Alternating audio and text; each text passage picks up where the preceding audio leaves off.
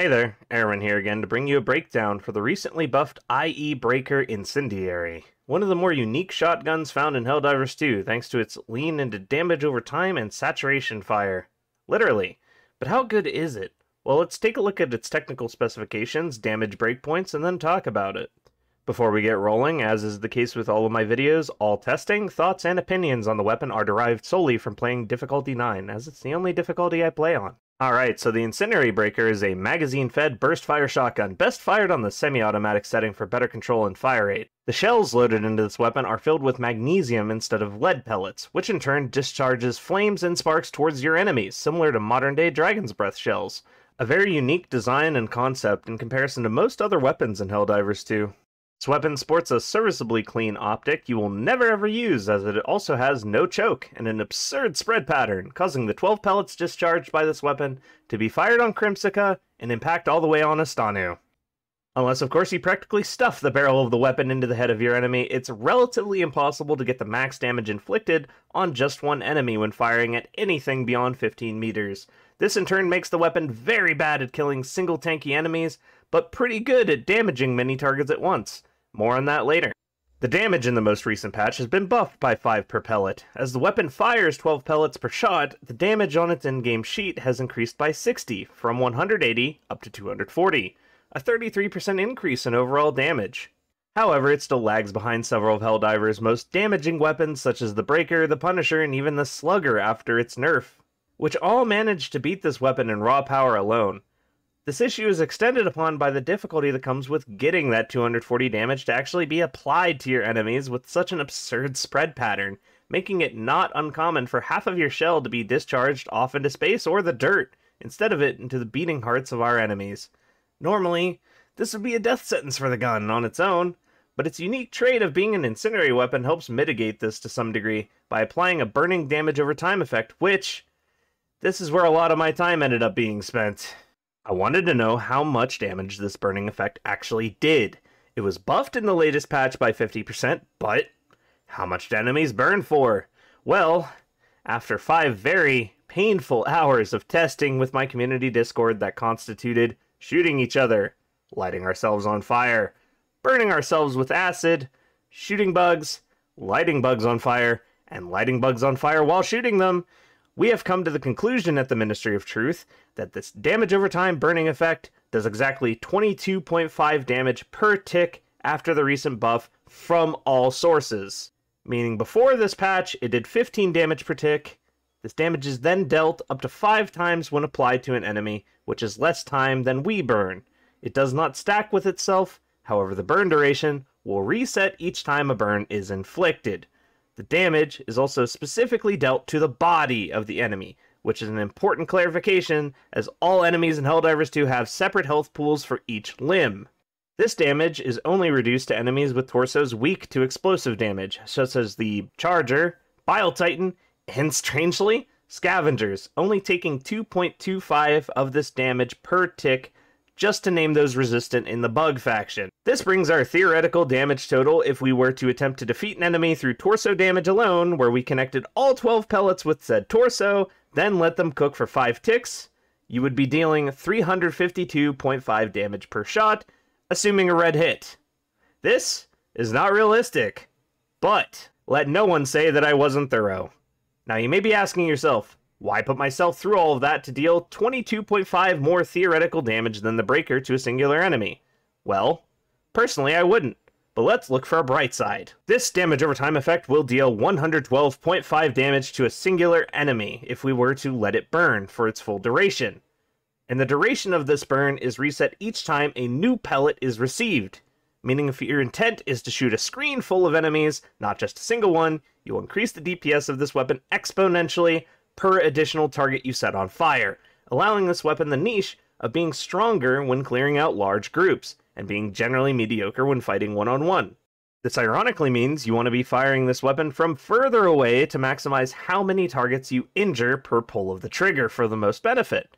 I'm not saying the Incendiary Breaker's potential brings it above any other weapon specifically, I'm just informing you on how to get the most benefit out of this weapon specifically in a vacuum. This strategy is also rendered very ineffective against the enemies mentioned earlier, which, hilariously, often leaves the scavengers crawling after you while the hunters, warriors, and even brood commanders have burned away. The amount of time and effort it would take to break down just how we reach this conclusion would be a video all on its own, which I will make if this video reaches 3,000 likes, as I'll then know people are sufficiently interested in this topic. This video, however, is about the Incendiary breaker specifically, and not the ins and outs of fire damage. So in the interest of remaining concise, let's leave it at that, and move on for now. The last few technical aspects of the gun are thankfully nowhere near as complicated as the damage over time mechanic. The Incendiary breaker thankfully packs plenty of heat with its 25 round drum magazine, of which you can have 6 of for a total of 125 shots, which, if you're not careful, can go by extremely quickly if you get carried away.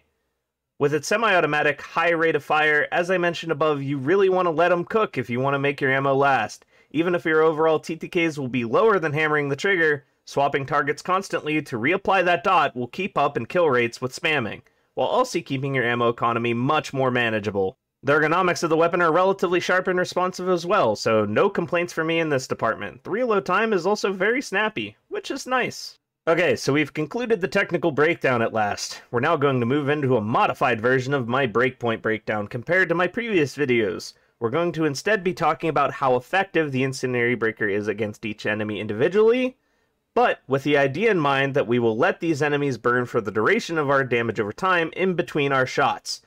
As in a realistic scenario, we will want to be swapping targets between each of our shots to maximize our overall DPS against a horde. This will give a more clear performance against these enemies than if I had just told you how many shots it takes when spamming the trigger. To kick off, I'll also be addressing the fact the Incendiary breaker has only light penetration, meaning it becomes very ineffective or relatively weak against several different targets I'll address as we go along. First, the scavengers, as this one is a bit odd. Due to their small size often soaking very few pellets at ranges we want to be firing on hordes, this little guy will often be the last critter crawling towards you during a breach, in part also due to the fact their bodies are resistant to our damage over time effect of burns. Expect to take a few shots against small groups of these, or barrel stuff them to make sure they go down. The fact I'm breaking down the scavengers of all things with almost a paragraph of detail means we are not off to a strong start.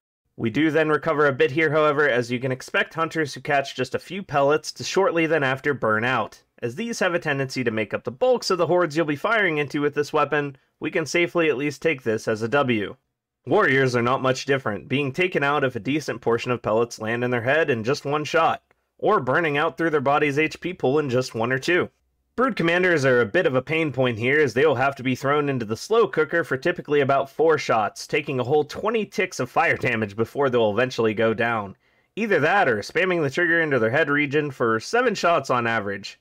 The Stalkers give this weapon no breathing room to play the waiting game or horde breaking game, with its damage over time demanding a DPS check in which you spam the trigger. This often kills thankfully within about half the magazine, leaving you the victor if you brought a personal shield.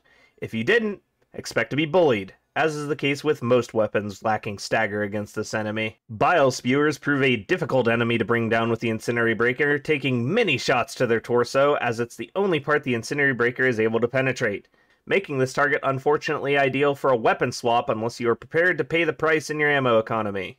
Something has seemingly changed with Shriekers and their relationship with fire in this patch, causing them to no longer burn out from a singular ignition, but taking up to 3, usually dying from raw damage before this can happen. Still an easy target for the Incendiary breaker, but not nearly as trivial as before.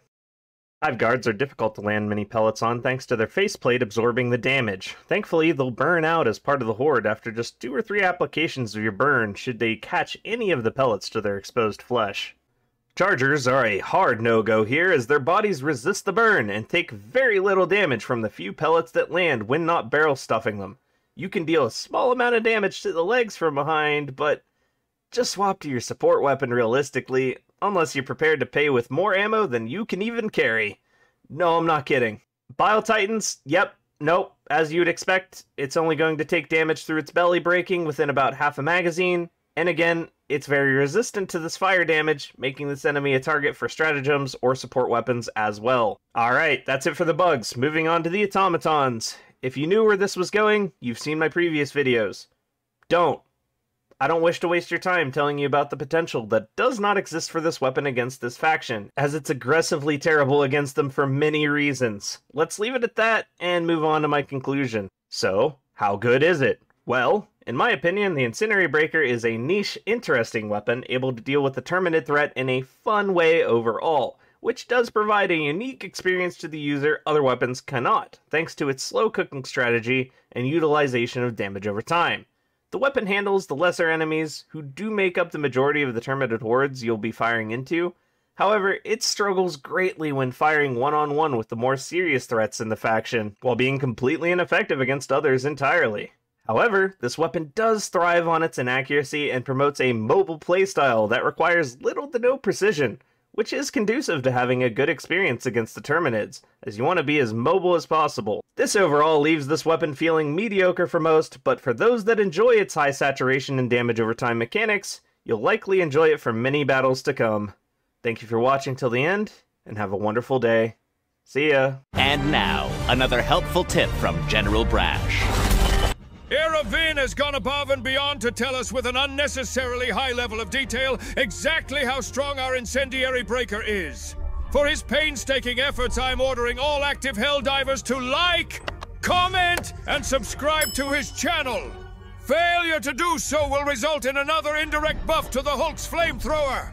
Brash tactics! Use them or die trying!